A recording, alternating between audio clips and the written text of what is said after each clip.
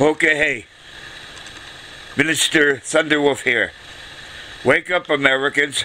You've got a lunatic madman trying to take over America, your lives, and yeah, I mean it, your very lives. The man is a danger. He's a wannabe Hitler. Hitler is one of his, what do you call it, the people you idolize. You've been warned, people. Don't wait until it is too late and this lunatic has declared martial law, suspended Congress and the Constitution, because by then it'll be too late. The prison camps for all of you people, they're already out there.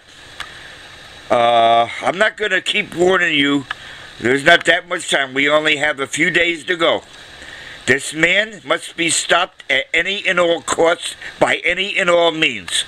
This is ThunderWolfe. If you value democracy, the American version of it, then vote this man out of the White House. Okay, hey.